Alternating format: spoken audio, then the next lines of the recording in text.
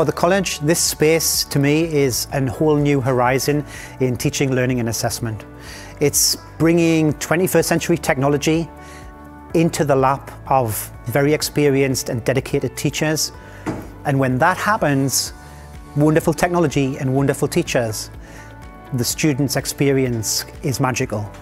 I think where we are now, we're in our 9th week of use of the Igloo here at Sunderland. We're still within a demo phase because we're such a large organisation, but judging by our Igloo bookings, it's booked throughout the day and people just really want to come in and use it on a daily basis. It's not seen as a special occasion facility, it's seen as part of curriculum planning now, and when our curriculum teams are doing their curriculum planning for next academic year, they've told me they're already starting to factor in things like 360 vistas and Igloo visits and assessment as well. If I was to create a video myself and then share that with students, that's going to have a measure of success. That's going to help them along in their learning. If I don't create anything, you give the student the camera and get the student to storyboard something, they've created it. They've taken ownership of that, it's theirs.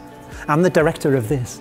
And so what we're trying to do is students start thinking like teachers, get a student to create something that teaches other students. So for example, level 3 students creating a digital artifact in the Igloo that can then be used by the level 2 students to learn. That's very powerful because the level 3 students then can identify themselves as a student but also as a teacher.